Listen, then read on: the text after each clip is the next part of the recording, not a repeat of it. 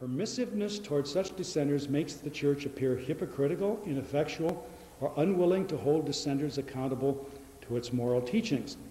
In recent years, the allowance of this culture of dissent has led to crises of sexual misconduct in both Protestantism, which has been generally heterosexual misconduct, and Catholicism, which has been homosexual conduct. And I have a long footnote at the bottom that I want to come to. Well, let me do that right now. I have some confidants in seminaries, or close to seminaries, that informed me that this culture of dissent is already established in at least 2 seminaries. These confidants allege one seminary has 2 pairs of faculty living in same-sex unions. Only a small minority of faculty object to this, and then not publicly. Homosexuals constitute at least 1/3 of the student body at another seminary. There is eager exploration of different sexual identities and partners, much to the shock of the heterosexual students, especially the married couples. Just waiting for somebody to blow the whistle. Activist Christian homosexual organizations on campus, this bears what Mertz said last night, homosexual organizations on campus are torn by conflict between a faction that wants to be held accountable to heterosexual standards of sexual fidelity and a faction that does not want to be held or bound by them. And this confidant was tossed out of the conversations of those 2 homosexual groups because the one faction didn't want that confidant around. In a nearby parish, the irregularly ordained gay pastor of an ELCA congregation confided to this confidant that many Christian male homosexuals simply will not observe sexual fidelity in their unions. Should such dissent continue, it is not hard to envision a situation in the ELCA similar to that in the American Catholic Church, where both the vows of chastity and prohibitions against homosexual relations were flaunted with impunity by many priests. If the venerable institution of the celibate Catholic priesthood can thus be subverted, why not the institution of Christian marriage with its confining notions of sexual fidelity? Now, I want to go back to that paragraph where the footnote was, because there's a very important sentence here that I want to elaborate briefly on. Likewise, if it is to be the church, we've already considered this, it cannot tolerate public repudiation of its teachings by individual congregations or synods. That is, ordination to place, is that what it's called? Or synods who do their own thing. That's been the Episcopal way, and it's kind of pretty much subverting the oneness of the Episcopal Church. Now, this is the one that I think we have to keep our eye on. Nor can it tolerate a compromise in which both the traditional and revisionist perspectives officially coexist, for that means that the teaching of the church has indeed changed. There is no normative perspective on these matters.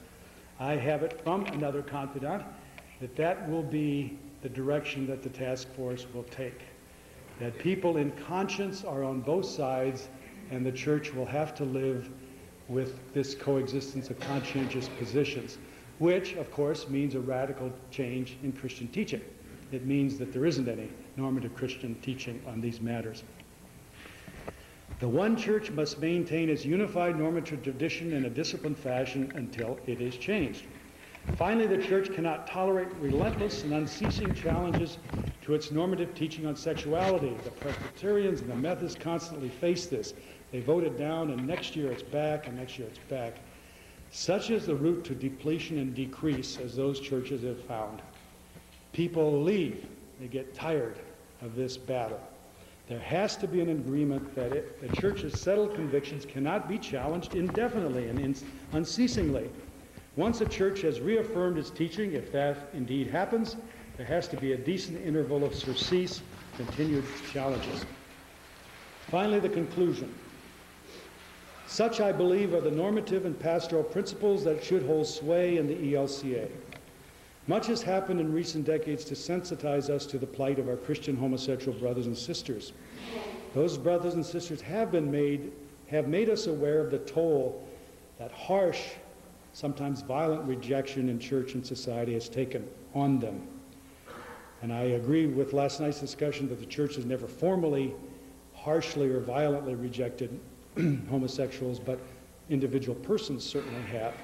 I've seen it happen. Most Christians have come to the realization that we cannot treat homosexuals as modern-day lepers whose whole being is denied. That is a wicked thing to do. These brothers and sisters are persons who need grace and renewal like we are. They need Christian friendship. I hope they can find some measure of graciousness in the approach I have outlined. However, we cannot simply swallow hard and accept the revisionist claim that the church can publicly bless homosexual unions and allow homosexuals in partnered relationships to be pastors in the ELCA. The Bible, the Lutheran tradition, and the great Catholic and Orthodox traditions clearly come to quite different conclusions. The laity of the churches do too. In a recent survey by Barna Research, laypersons by a 2-to-1 ratio believe that homosexual relations are proscribed by the Bible. But about 1/5 of them are now uncertain. They have been confused by the current debate. The ELCA clergy are probably another matter. I would guess that they tip in the revisionist direction.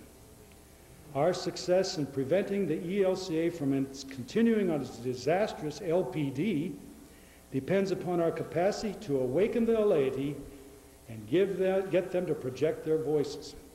This is crucially important that the statement that comes out of this conference be made widely available to laity and clergy alike.